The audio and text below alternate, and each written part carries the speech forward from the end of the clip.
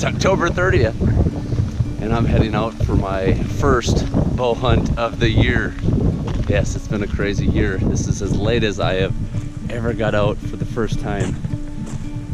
And it is about 30 degrees and 23, 25 mile an hour winds, so it's gonna be a breezy sit. I'm just gonna sit back, relax, and enjoy my time in the stand.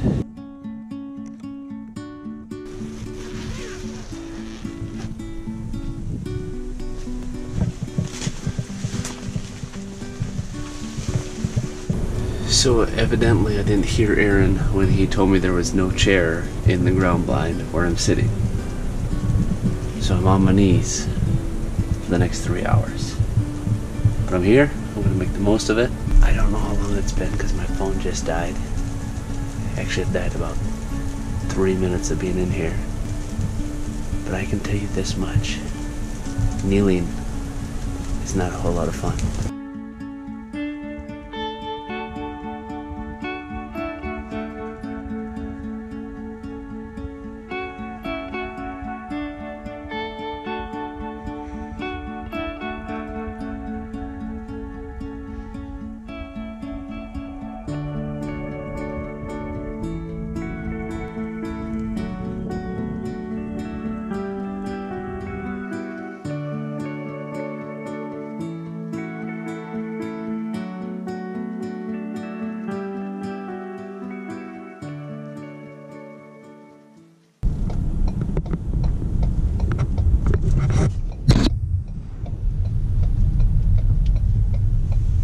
Alright, heading into Alec Pro Firearms to pick up a new 6.5 Grendel AR pistol. Let's go get it.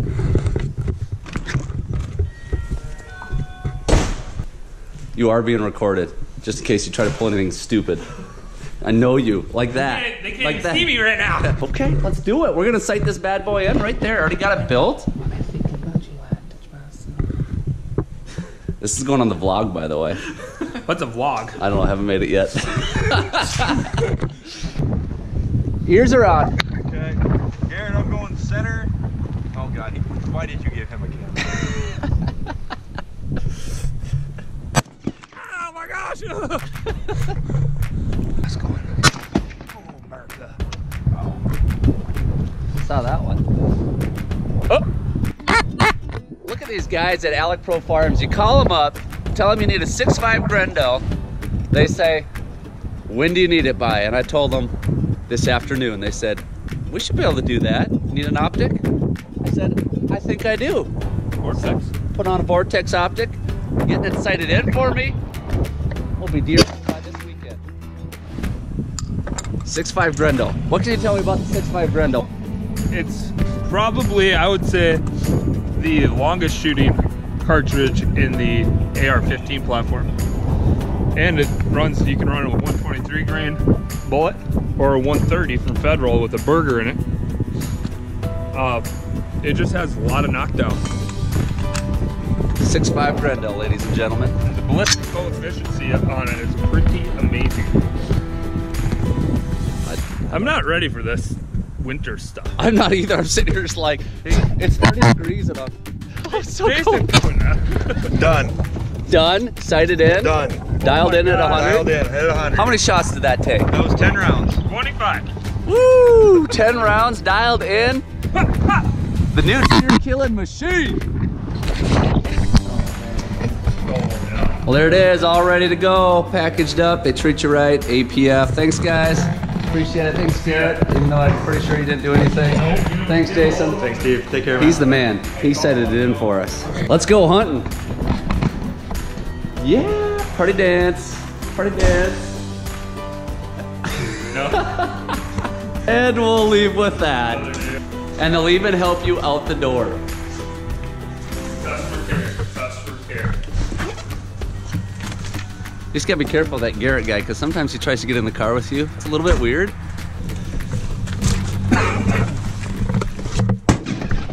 Scared the crap out of me. It's like he shoots guns for a living. Yeah, but well, I'm not pulling the trigger and someone's shooting at me. Who was that? Hey, you scared him. All right. Third time in the bow stand. The word on the street is things are picking up.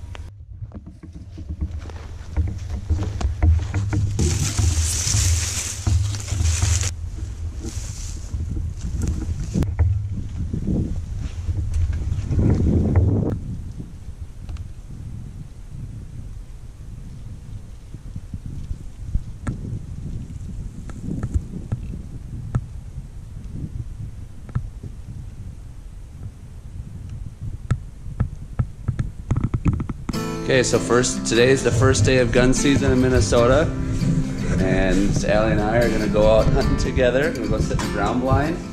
So I just brought Allie in. We sat for a few hours, saw a couple deer, saw Joe and a fawn. Why couldn't you shoot it instead?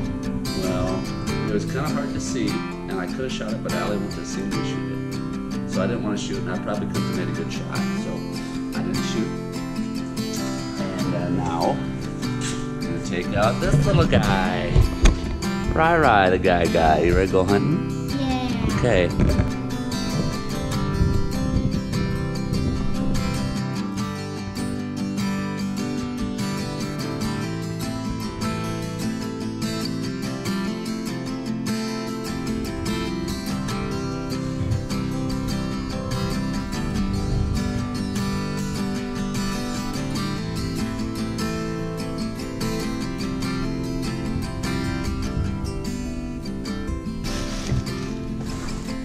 Day 2 of the Minnesota gun season.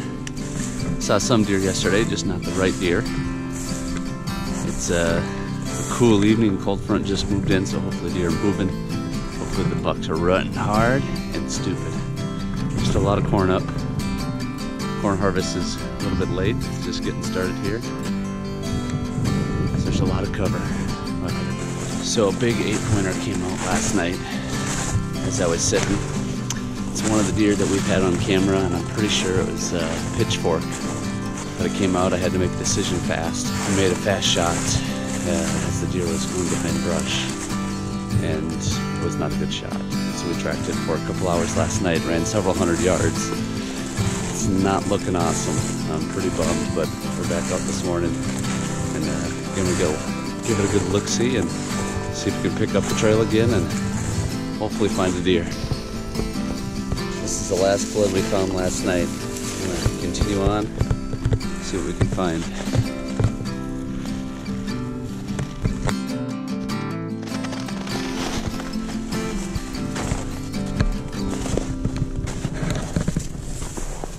Well, we followed the blood from where I shot the deer, off and on. Not a lot of blood for half a mile or so, and the deer was sticking to trails and wasn't bleeding much, and the type of blood that we were finding eventually lost the trail. But we figure, we're hoping that the deer lives and will recover, and that we or someone else will get another shot at him. But it always sucks. It hasn't happened a lot to me. I haven't shot at many deer because I'm pretty picky with the deer that I wait for now.